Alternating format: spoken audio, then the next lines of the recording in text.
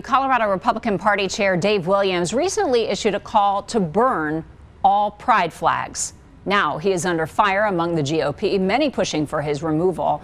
News 5's Lindsay Jensen joins us to explain why Teller County is joining that fight with nearly a dozen other counties.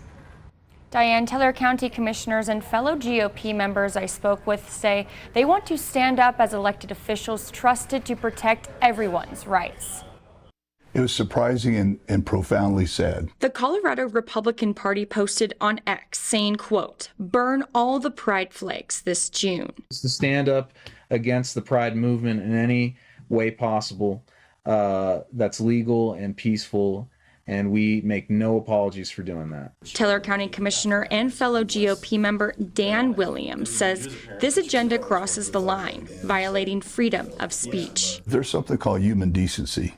And you cannot espouse love of the Constitution on one hand and ignore the First Amendment. Colorado Republican Party Chair Dave Williams says Pride Month is a danger to kids. This terrible agenda that harms children to the point where they want to confuse them into switching their genders. Dan Williams argues this is no longer about political parties, but a threat to public safety. What I want first and foremost is the people of Teller County to feel comfortable in their own homes, on their own property, to be taken care of. We want Dave Williams to step down. He no longer represents the values of our party. Dave Williams tells me he is not going to resign. Just because a lot of people are making noise doesn't mean that we're going to back down on this. We want to protect children, and we want to make sure that the transgender movement, which is trying to harm our kids, is stopped dead in its tracks.